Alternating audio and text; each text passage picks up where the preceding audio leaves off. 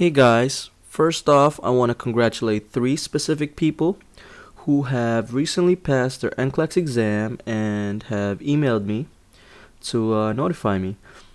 Let me see, it's Jen from White Plains, New York. Congratulations. Patrice from Kissimmee, Florida. And Anna from Chicago, Illinois. Well, congratulations and good luck on your new journey as a super awesome nurse.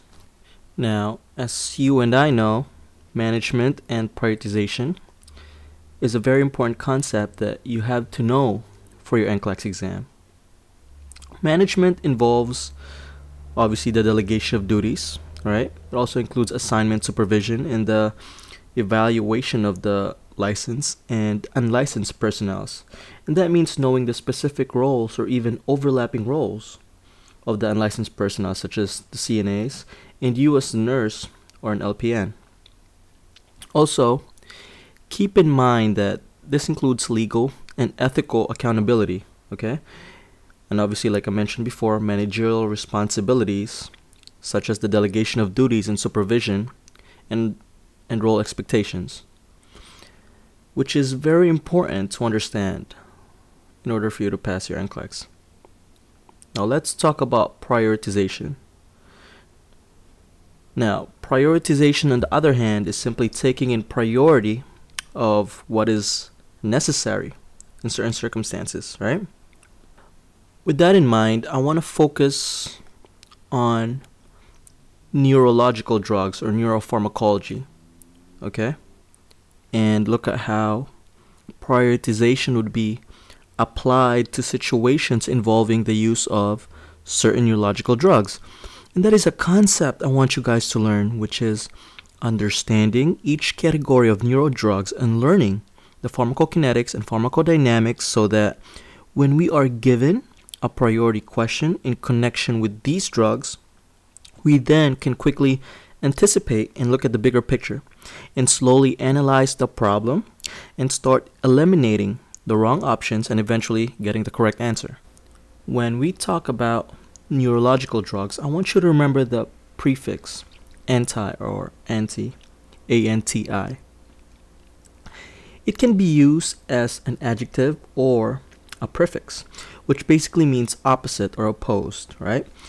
Now, when we have an anxious patient, the doctor would prescribe that patient an anti-anxiety or anti-anxiety medication, correct? And the same concept goes with a patient with a seizure or a patient with Parkinson's disease, in which we give the patient an anti or anticonvulsant and an anti-Parkinsonian agent. Now, with that in mind, I want you to focus on 5 specific categories of neurological drugs which you will most likely encounter in your NCLEX exam. And I gave a name for these drugs, and I call these categories the anti-5 neuro drugs. And those 5 categories includes anti-anxiety drugs, anticonvulsants, antidepressants, anti-Parkinsonian agents, and antipsychotics. Now first, I want to look at antidepressants, which I believe is very important to know for your NCLEX exam, because the fact that antidepressants incorporates both mental health and also as a common pharmacological medication, plus also there are several priority concerns that you need to establish as a nurse when giving antidepressant drugs. Therefore, it's a big reason why you will always see antidepressant drugs in your NCLEX. So let me ask you a question. What are antidepressants? Antidepressants are drugs used for the treatment of depression, and we all know that. But also understand that they are also often used to treat a wide range of other conditions, such as anxiety disorders and obsessive compulsive disorders. So this means that it has an overlapping effect on other disorders. Remember that it takes usually up to 3 weeks for an antidepressant to have its full effect on our patient. Now, let's look at the 3 major subcategories of antidepressants, and that includes TCAs or Tricyclic Antidepressants, your MAOIs or monoamine oxidase inhibitors, and your SSRIs, or selective serotonin reuptake inhibitors. Okay, now first we're going to go over TCAs, or what we call the tricyclic antidepressant drugs. Now, the majority of the TCAs act primarily as what they call the serotonin norepinephrine reuptake inhibitor. Now, basically, to simplify that, basically what it means is, what it does is it blocks the serotonin movement and the norepinephrine movement, which causes elevation of the synapses of these neurotransmitters. And then therefore, it will enhances this neurotransmission within the nervous system. Now, why does this work, you ask? Well, simply because both serotonin and norepinephrine have beneficial effects on mental disorders, specifically depression and anxiety. Now, let me simplify this concept. Now, with tricyclic antidepressants, it eases depression by affecting the chemical messengers in the brain, or what we call neurotransmitters. And as we know, these naturally occurring neurotransmitters are used to communicate between the brain cells, right? So, your TCA, or tricyclic antidepressant drugs, block the absorption of the neurotransmitters, specifically serotonin and norepinephrine, which in turn makes these chemicals available in the brain. And this allows a better neurotransmission within our brain cells, which results in a better mood.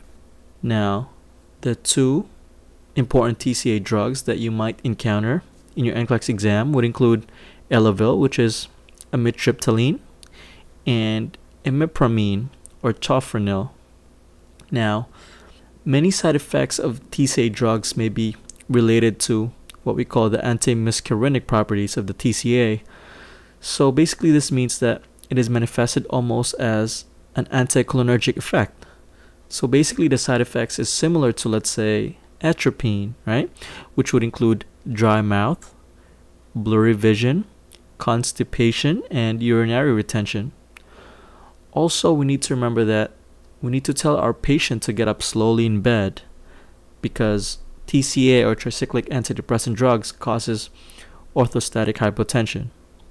Now, on the next videos coming soon, I will go over the two other categories of antidepressants, which are MAOIs and the SSRIs. And I want to thank you guys for watching and listening. Study hard and good luck in your NCLEX exam. If in any way you find value in what I do with these NCLEX reviews and feel that other reviews out there are just too expensive and not even helpful at all, don't hesitate to check out my audio review and my online review courses, which is on the website.